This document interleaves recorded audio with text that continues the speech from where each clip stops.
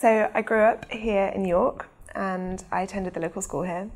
And then I got a scholarship to go to Edinburgh University, and so I went there in 2006 and I studied geology and geography.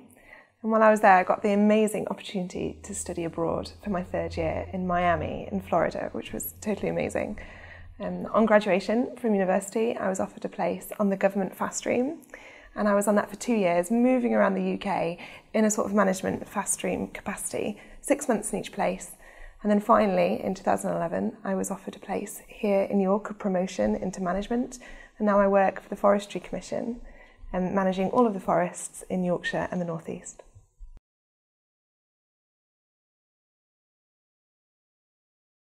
So the things that motivate me in my career are my family. My family have always been very encouraging and supportive, but also they've been quite pushy in a nice way, that I should achieve and that I should do something that I love and that I'm good at.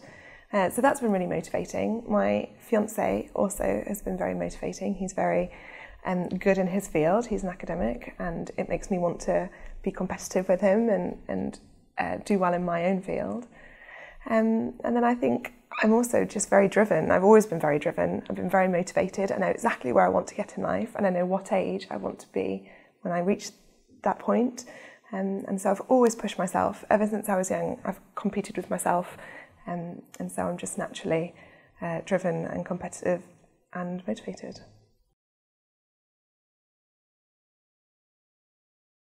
One of the threats in my career has always been the fact that I'm quite young. Obviously everyone is young at some point, but for me, because I'm quite competitive and driven, I've been trying to push myself forward in my career as early as possible. So I've just turned 26 and I'm in middle management, and I'm managing people who are much older than me.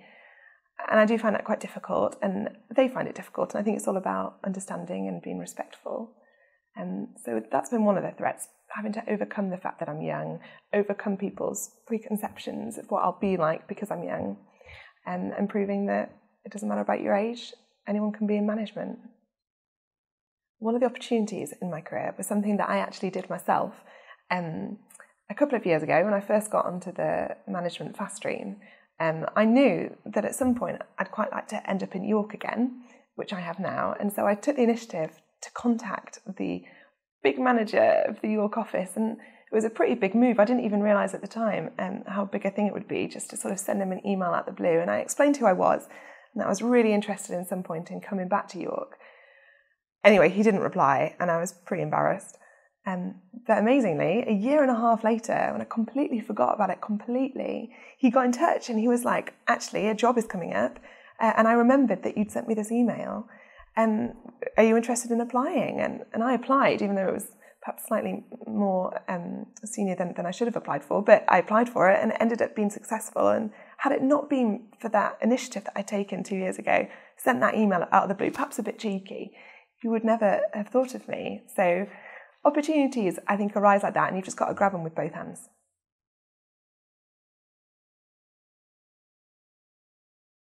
I think one of the problems that every woman has to overcome, perhaps a little bit controversially, is trying to balance career with family life, and with the need to settle down and be stable. And I truly believe, truly from the bottom of my heart, that a woman can have a family and have a personal life and be successful in business and management. I truly believe that. But for me, being on a management fast track, it's always best if you can move around as much as possible for as long as possible before you settle down, get as much experience as possible, especially in different areas of work, in different businesses, and in different areas of the country or even out of the UK. So one of my problems was that I was doing this for 2 years and I became engaged pretty early, and so it became clear that I would need to be geographically confined for a short time so that I could settle down with my fiancé and at least be together. So that was one of the problems, but as it is, it actually worked out quite well, and I ended up getting the promotion here in York, and we're now here in York together.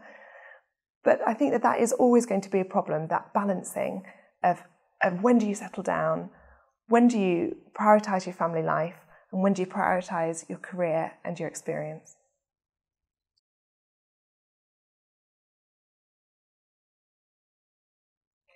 Inspirations in my life include my family, including my fiance and also my parents. But one of the biggest inspirations in my life is my older brother.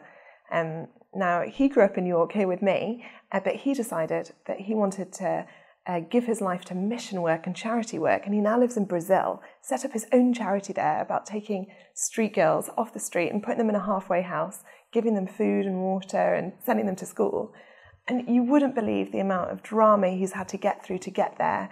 Brazil is a very difficult country to live in, but despite it all, he's persevered, and I think he's one of the most amazing examples of a young leader of our generation. That he could have stayed here in the UK where it's quite cushy, where he would have been guaranteed a job. He did a good degree at Newcastle, but instead he gave all of that up, and now he lives quite a difficult life there. And I love talking to him and hearing all about the problems that he's going through or the challenges that he's managed to overcome, and it really puts my life in perspective and makes me want to strive for more in my own career, that I really want to do something that's going to help people. And I love working for the Forestry Commission in that sense, because it's such an amazing organisation where people can come and spend time in the public forest estate, but we can also produce sustainable timber and energy for Britain. So I think Andy Roberts, that's my older brother, is probably my biggest inspiration.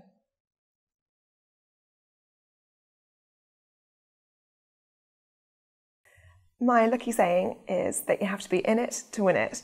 I know that that's quite cliched, but for me, people have said to me before, "Oh, why are you applying for that? You're not going to get that," or that's you haven't got the transferable skills for that, or a lot of people older than you are going to be applying for that. But the way I see it is that if you don't throw in an application or you don't apply, then you're not going to get it. And so there's been numerous times in my life where I've just thrown in an application, hoping that my drive and enthusiasm will get past the fact that I'm quite young.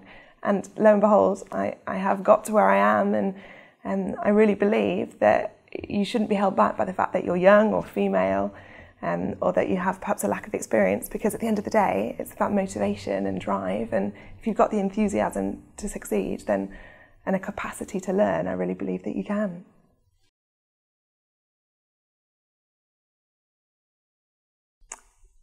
The advice that I'd give to women looking to go into management or into business would be, obviously, that you've got to be in it to win it. That's my lucky phrase. So do not let your age or your sex hold you back. But most important, I think, is that you've got to do your research. What is it that you want to do? Look at the field. Who are the most competitive people in that field, and how have they got to their point, that point in their careers? Don't underestimate the importance of networking. Chat to these people, go along to conferences if you can, get in touch with them direct and ask if you can have some informal coaching or mentoring. And then once you've done your research and you're sure that that's the field that you want to go into, then throw everything that you have into the application. Be confident.